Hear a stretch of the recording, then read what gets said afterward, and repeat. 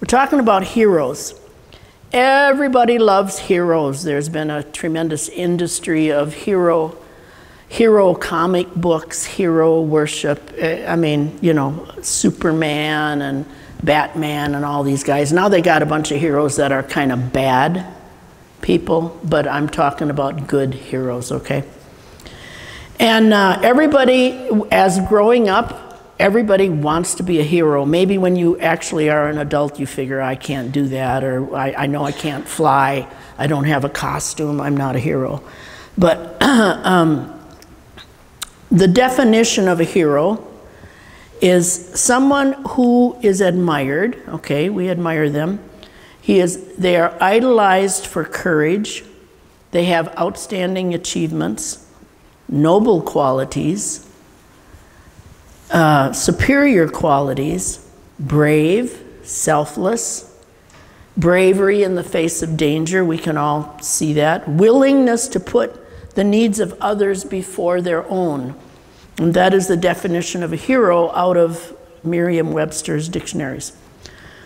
Now, most heroes don't try to be heroes. You just kind of fall into it. You are at the right place at the right time. You do the right thing. I want you to remember that phrase, do the right thing. And that's what they do. That's why they're heroes. They rush into the building, the 9/11, all the guys who died, even the ones who didn't die, they are heroes because they save people. They put the needs of others ahead of themselves, right? They did the right thing. They did not run away. When the building is being bombed, they did not run away. We just lost 2 policemen and a paramedic down in Burnsville. They were heroes. They talked with that guy for 3.5 hours and suddenly he just shot him. They are heroes because they put the needs of others, the family that was in danger, and even the guy instead of themselves. Doing what is right in spite of the circumstances, that's what makes a hero. We know all kinds of examples. People rescuing people. The Good Samaritan, heroes. They are heroes because they do the right thing. So if we want to be heroes, which I think that's a good thing to strive for. Like I say, I don't have a costume or anything like that. I don't have a big name, but I still want to be a hero. I want to do the right thing. So, ooh, I got a bug. Goodbye. There. All right, so it was just a little ladybug, but it wasn't a ladybug, it was one of those fake ladybugs, the little black ones, whatever. Anyway, it's down here somewhere. So, wonderful God that we have, He gave us the ability to be heroes. And so my first scripture is Romans 2:14. So when Gentiles who do not by nature have the law, in other words, they don't know God, they do what the law demands or what God demands, they are a law to themselves even though they do not have the law. They show that the work of the law is written on their hearts. Their consciences confirm this. And their competing thoughts either accuse or even excuse them. Now, he's got the New King James. I have a Christian Standard. New King James, who show the work of the law written in their hearts, their conscience also bearing witness, and between themselves their thoughts accusing or else excusing them. This part of Romans talks about how there is no excuse for man. Even if you have not heard the gospel, you are answerable to God because He put this conscience in your heart. He put something in there, and you know whether you did right or wrong. And when I was in sin, I could justify my sin by all kinds of different ways, but I knew in my heart it was wrong. When I was confronted with the fact that God's gonna show me a moving picture of all that I did in my life and I would be judged on that, I thought, well, I know for sure I'm going to hell because I had a conscience. Even though I didn't know God, I had that conscience in there. So you know right from wrong. 1 Timothy 1:5. Let me find it here.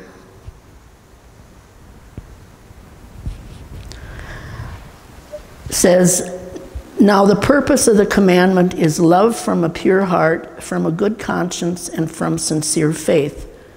This newer version here, now the goal of our instruction is love that comes from a pure heart and a good conscience and sincere faith.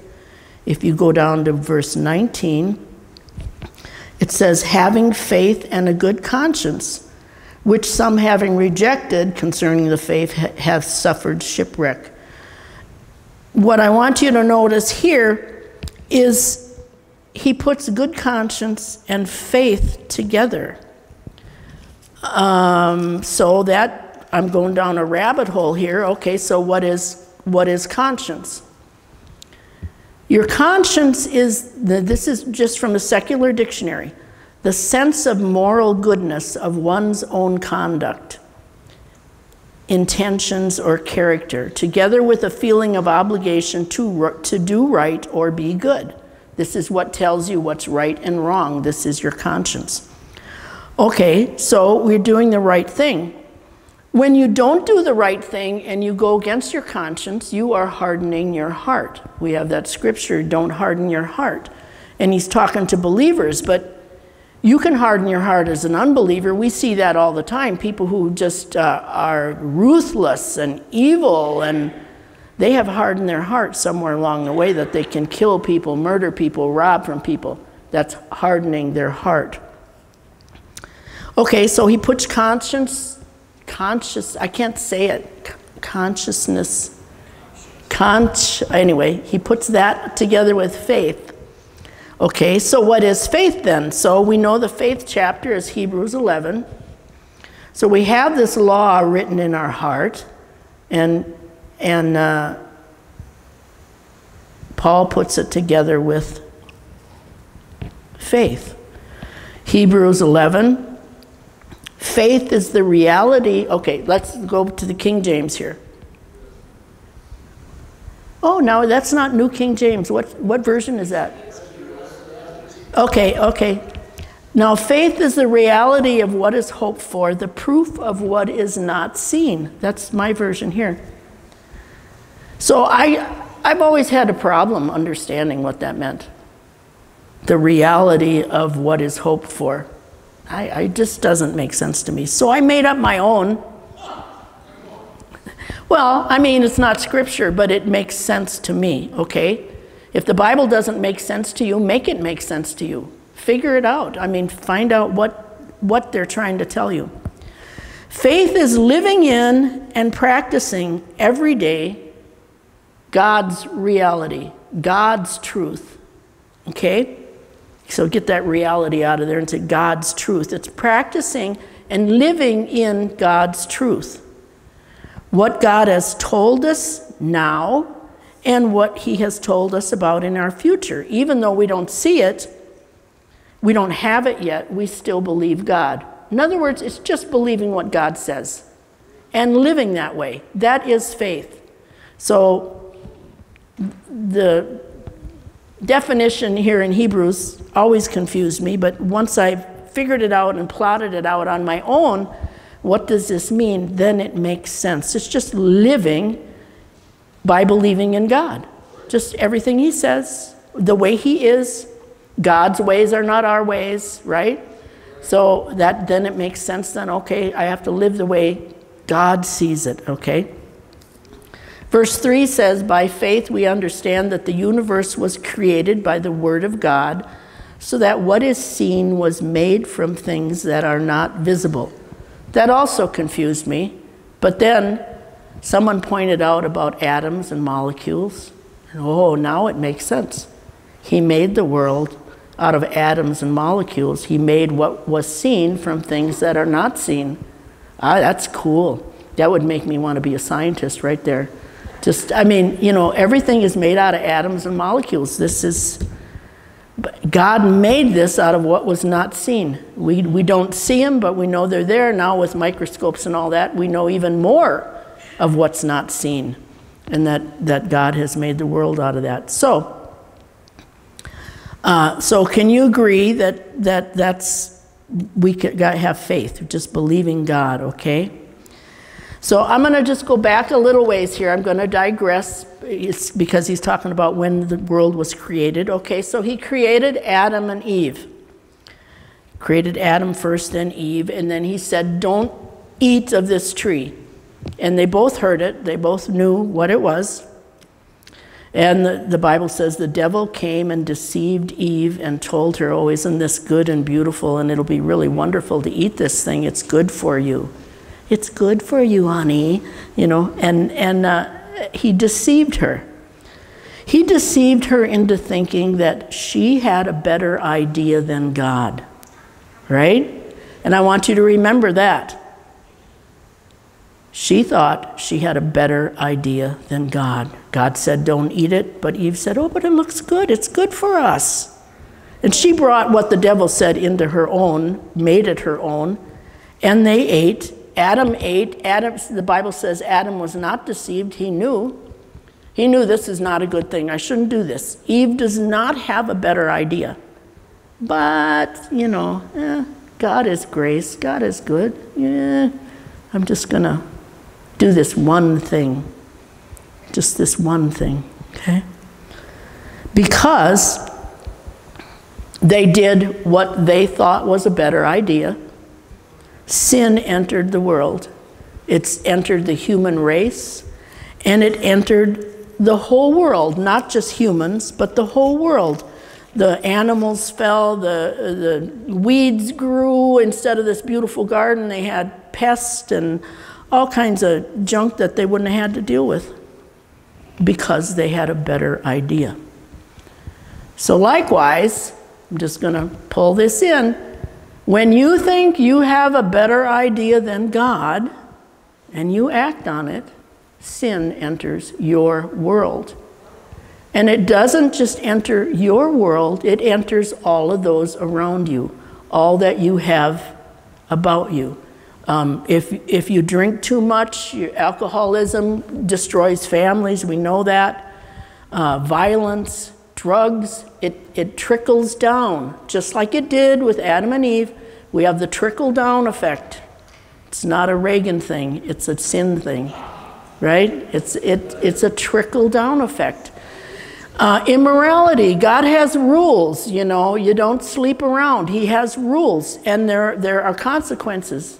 He has consequences. There are diseases, there are unwanted pregnancies, there are a zillion fatherless children around because our culture says that that's fine, but God doesn't say that's fine. He wants a family. God has rules, and it's for our own good, but we destroy them because we have a better idea. Well, I'm in love. Yeah, God is love, but he has the right idea. God has the best plan. And he's able to work everything to good. I mean, we know this. He is a wonderful God. He really is a wonderful God, or he would have just wiped Adam and Eve off right there. Just, you got a better idea? Oh yeah, bam, you're done. I mean, God is gracious and wonderful. We know that. So, God's ideas are countercultural, okay? The list goes on. You just don't want to have a better idea than God, okay? Just don't, okay. James 4, I have a scripture written here. I don't even remember what it is, but let's take a look at it because I didn't write it for no reason. 4:17.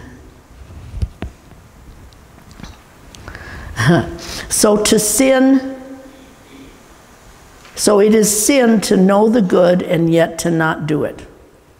So that's a good scripture. That's really concise, really tight and to the point. If you know it's sin and you do it, or it's sin to know what's good and not do it. You know the good to do, you don't do it, it's sin. Okay. So I'm going to go back to Hebrews here, back to our heroes. The book of Hebrews is God's hero, all God's heroes, the heroes of the faith, okay? Verse 6, now without faith it is impossible to please God, since the one who draws near to him must believe that he exists and that he rewards those who seek him. That's another one that can be kind of confusing. Why would you even pray if you don't believe he is? That's what first thing is.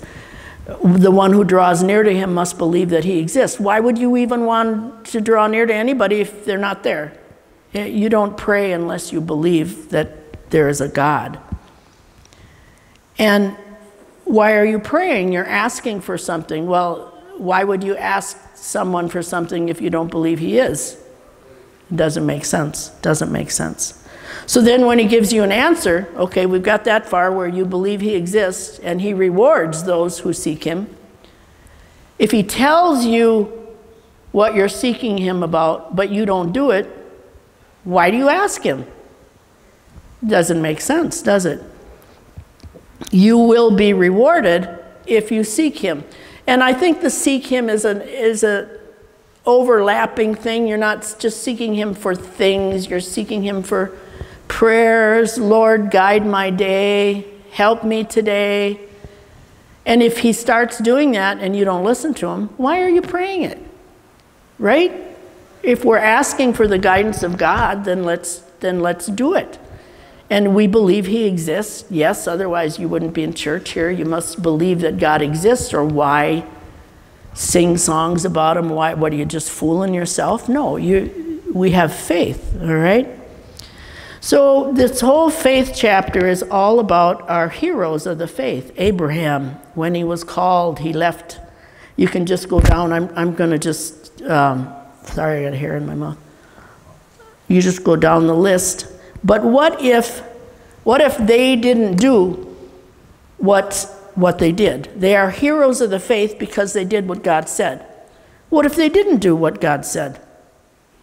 What if Abraham didn't leave his country?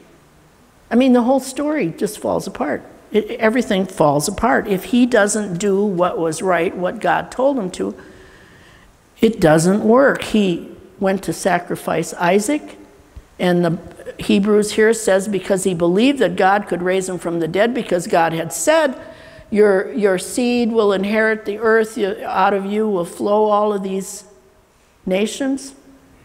And then God says, sacrifice your son, and he's thinking, well, I guess God has another plan. But Abraham believed God. He believed what God said, and that's why he did it. Moses left Egypt, and then he came back. He had the burning bush. I mean, he obviously believed that God was once he saw the burning bush. I mean, I would. And he instituted the Passover. Passover does not make sense. Killing a lamb and sprinkling the blood on your doorposts, that doesn't make sense. It doesn't make any sense at all. But he did it. And he saved the nation because he did it. He did what God said, even when it doesn't make sense. He parted the Red Sea. Would you walk into a river with 1 million people behind you and say, come on, let's go? And what if it didn't open up? But it did, because he believed God. Because God said, go. And he said, okay, and the minute his foot hit, the sea parted. But what if he didn't? Everyone would have died. But because he did, we can believe God for all these miracles because it has happened already. What about Rahab and the walls of Jericho? Who marches around a city 7 times and blows some horns? Oh, big deal, you know? It's not going to do anything. It's not. It's not. But they did it, and the walls came down. And Rahab, someone asked me, what were those spies doing in the harlot's house? Yeah, it's a decent question.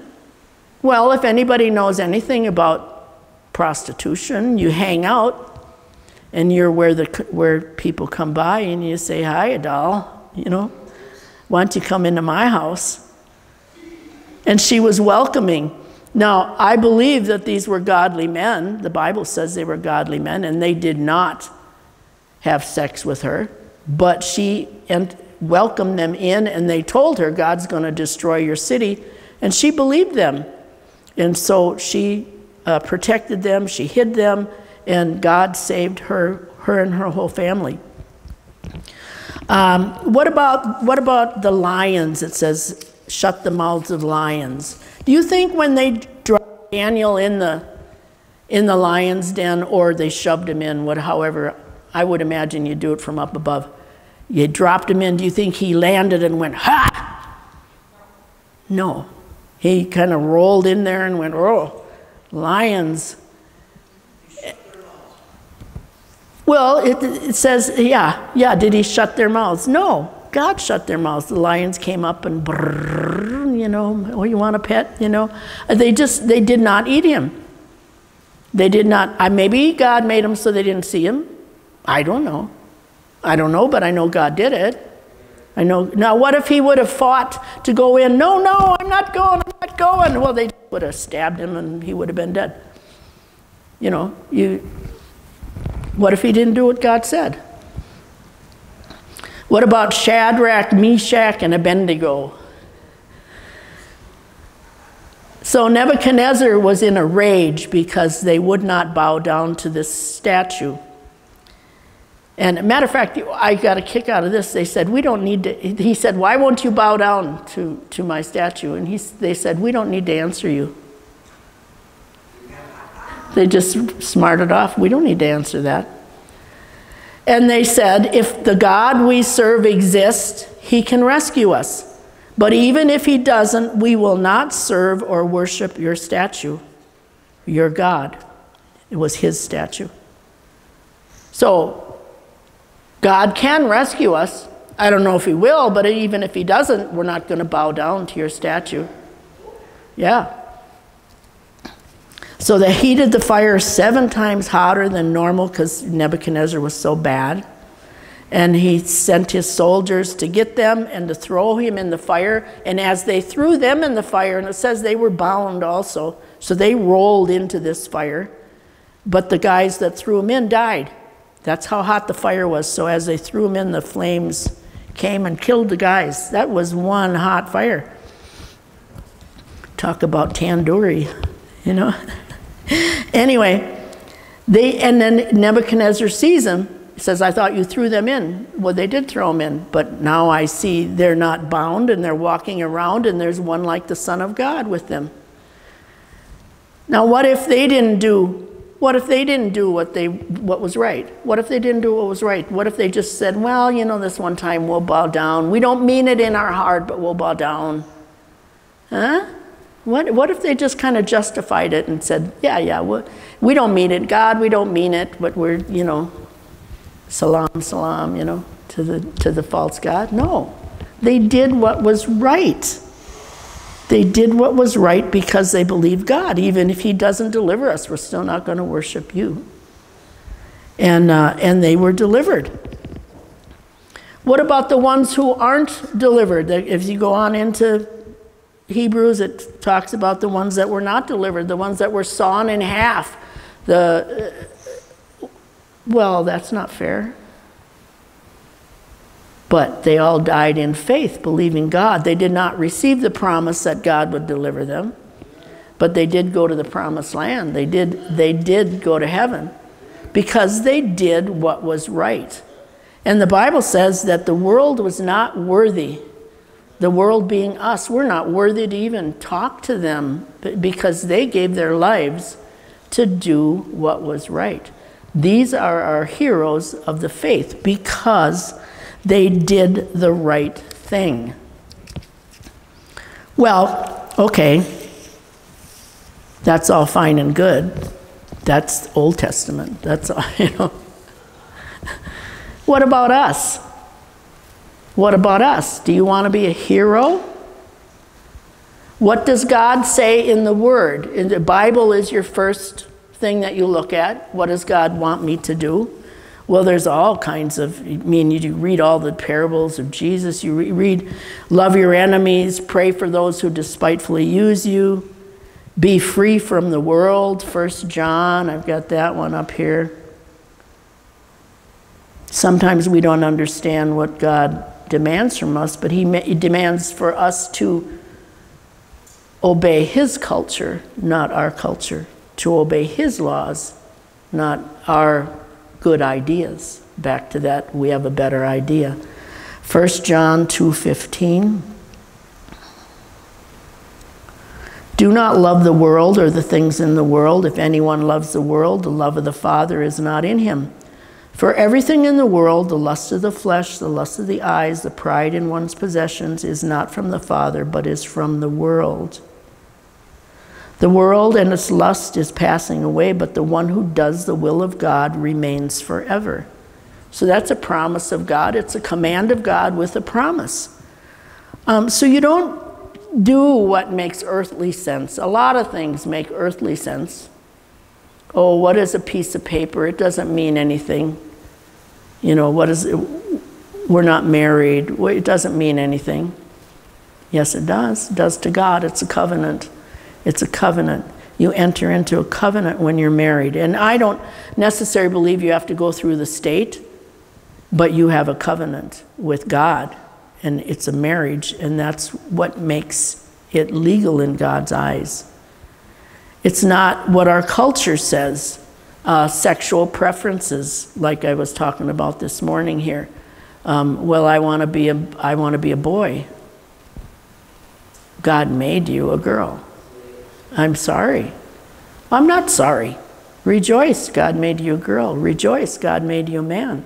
That is God's order. It's chromosomes. You cannot change that. You do not have a better idea. Oh, I like girls. You do not have a better idea. Or a boy saying, I like boys. You do not have a better idea. That is from the world. The lust of the flesh, that's from the world. You need to do what's right. And in your heart, you know, your conscience, whether you're a Christian or not, knows what's right and wrong. We already established that. What about in your heart, where you're praying in the morning, you're saying, God, what do you want me to do today? And you're at the grocery store, and God says, go up and tell that person that Jesus loves them. Huh? So why do you pray, what do you want me to do, God, if you don't do it? Right? You have to be open to everything that God tells you in your heart, because he talks, as believers, he talks to our hearts. As an unbeliever, I don't remember hearing from God besides being condemned by my own conscience. But as a believer, if you're talking to God, he will tell you what he wants you to do. Quit cheating on your taxes. That's pretty easy. Quit doing that. Treat your family right. You know when you're being mean. You know when you're being wrong. You know that. Dress modestly. Talk purely. It really, really offends me when I hear someone say, God damn it. My heart sinks saying, no, you don't mean that. No, no, no, God, please don't, please don't. Don't damn things. And I know it's tempting, something breaks, the wash machine's walking across the floor, and you feel like cussing it out. Don't. No, I want my wash machine. You know why is your wash machine doing that? It's probably because you damned it 27 times before this. If you're cursing your stuff and it's breaking, well, God's believing you. God's listening to what you say. So do the right thing, whether it's in the Bible, what the Bible says, or whether it's in your heart, what God says.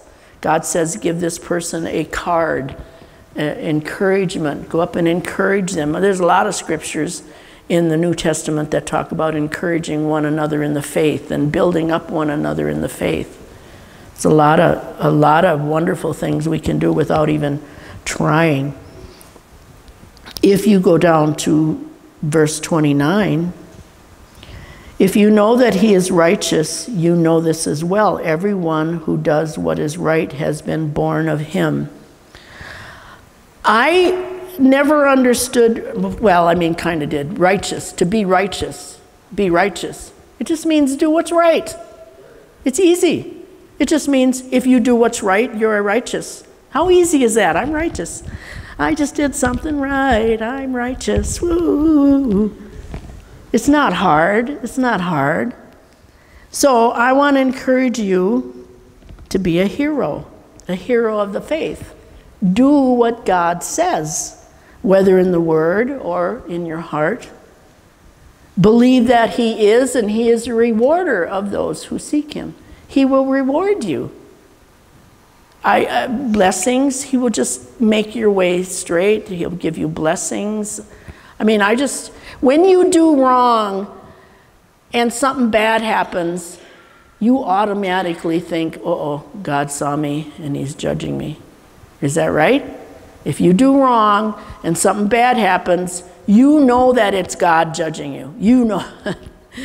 And so do what's right. Then if something bad happens, you can blame it on the devil, for one thing. You can just say, you know, I got a flat tire because my tire's been bald for 6 months, and so, oh well, this just happened. You don't have to say, this is God. Me and Kim have a game with stoplights. If you're in a hurry, you're going to get every stoplight red. Oh, God's against me because the stoplight's red. No, the stoplight's red and we obey it because we don't want to be like India where you just blow through the lights and who cares, right? That's why, if you ever want to look up something funny, look up Indian traffic on YouTube, and then you'll know why we have stoplights, why we have rules, why we have dotted lines down the middle of the road. When Emmanuel was here first, he said, oh, wow, this works really good. Everybody stays in their lane, and it actually works, and people stop for stoplights. Because in India, no, doesn't mean anything. It's just a pretty decoration on the road. If you need to go around it because you're so important, you don't have to obey that. That's how it is. But God is a rewarder of those who diligently seek Him. Be a hero to your family, to your neighbors, to your coworkers. They should know that whatever you do, you're doing what's right. They should never be a thought in their heart that, well, she just did that because this and this and this, and an evil thought. That this person is evil, and so they're just trying to go around and do something evil. That should never be what someone thinks of you. You should not have someone think of you as an evil soap opera character that's just trying to destroy marriages or whatever. Get away with stealing money, doing evil. You should never be named among a believer. But you want your family to love you. You want your family to honor you. You want to do what's good for your family, what's good for your neighbors, what's good for everyone here. Let them know. So be a hero. So my whole sermon is, you can be a hero too. You just have to do what's right. Just do what's right. And then you're right. You're not only a hero, but you're a righteous hero. Yeah, amen. So that's the end of my sermon. Have it trickle down and be a hero to those who know you. Amen. Amen. That's it. Do you want to I do want you to remember, do what's right, and remember, you don't have a better idea. Those two things, that just hit me. I don't have a better idea. That's what sin is. Go ahead.